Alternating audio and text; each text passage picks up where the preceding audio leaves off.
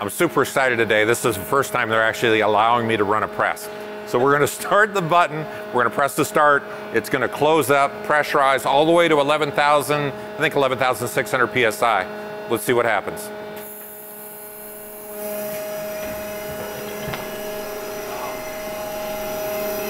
Now if you come... No, stop it, go ahead.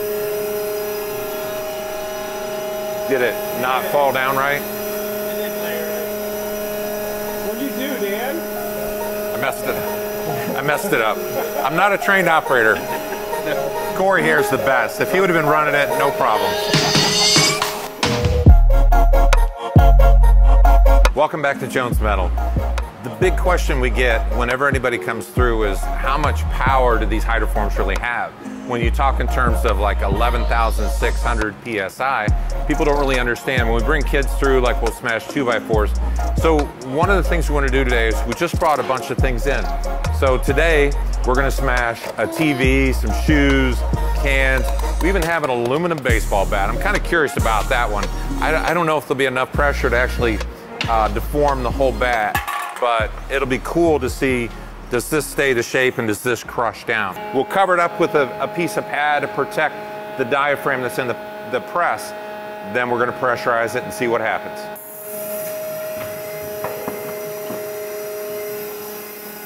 So if you come down here, you'll see the pressure as it's going up on the press.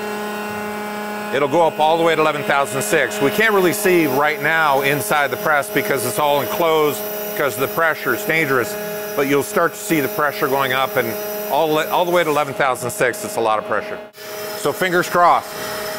The moment of truth, we're gonna see it open up. Will it smash? Will it not? A few moments later. Much later.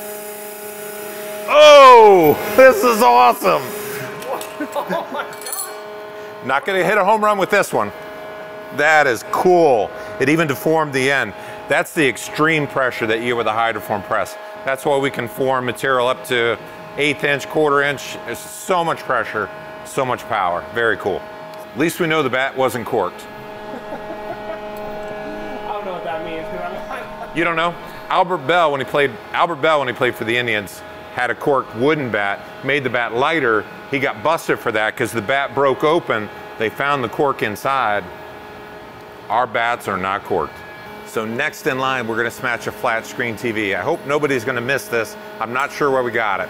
So we're gonna be a little more careful. We're gonna put this in.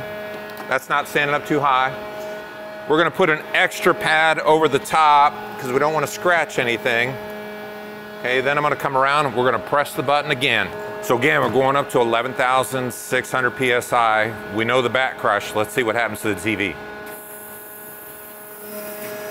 12 seconds later. Okay, so it's time for the reveal.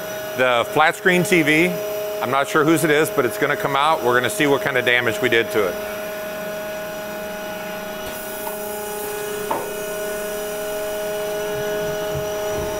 It's pretty flat. Here's the reveal. Oh geez. It kind of pressed it down the whole thing in. The TV is gone. Oh my God. There's the cord. We left the cord on. We wanted to see what it would do with that. I kind of smashed it sideways. I've done that, putting it in the outlet. Got a lot of little pieces down. Very cool. So let's throw it over here. Very cool. This is really fun for me because I've always been curious what would happen if. So the next one we're gonna smash, we're gonna do a fishing reel, we're gonna do a golf ball. Let's see what happens. Push the magic button and off it goes. I couldn't catch any fish with that reel anyway, so we might as well smash it. 1 minute, 37 seconds later. Uh-oh. Kind of ripped through. Oh, nice. I had a bug like this on my windshield once. It really, there's like a ridge or something on the golf ball. It didn't do much, but my gosh, that's awesome. That is supremely cool. So here's what we have left. Pop can, shoe. I'm gonna try a book. That'll kind of show you how thick the book is now. Let's see what it looks like after it gets smashed. And then I'm not sure the name, but the hippopotamus is gonna get smashed. I hope nobody takes offense. There's the Hungry Hippo, the book, Catching Fire. I do like that book. Shoe, pop can. We'll have to lay the pop can on its side. All right. Can I push the button? All right, we're gonna push the button. Away it goes. 5 minutes later. Well, I'm kind of curious. We wanted to start a recycling plant anyway, so if this pop can thing works, we could use it on a regular basis. Talk about the most efficient one. Oh, this is cool. Whoa, look at how flat that book is. That is awesome. No way, dude. That is very cool. Try to open it up. Page 1. It actually still works. They're crushed together, but it still works. Very nice. Pop can. That actually is a nice way to crush your pop cans. When I crush them at home, they still stick up about 1/8 or 1/4 inch. This one, perfectly flat. The shoe, oh my. That sole held up pretty well, but the top part definitely crushed.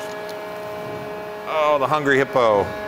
She's still going. She's still very happy hip. This, when it first started out, it was probably that thick. We've smashed 2x4s before, same effect. But what's interesting, the pages still come apart. So if you wanted to, you could still read the book, no problem. I just like how it sort of, if you look at it from this way, it sort of expanded everything out from the pressure. That's kind of a nice shot where it just sort of pushed it outward. Again, extreme pressure. If you could do this to a book, what can it do to your part? Okay, so this is the coolest part of all. We've never before this time been able to see what happens inside the press. So we're gonna sacrifice an iPhone. If you look down here, we've got an iPhone jammed in with a little flashlight for light. We're actually forming a real part here. So we've got the tool, we're gonna put the aluminum in, and you're gonna actually see the aluminum forming down over the edge. Hopefully this works, we have no idea. Okay, so aluminum's on the press. We're gonna put the protective coating over everything and run the press.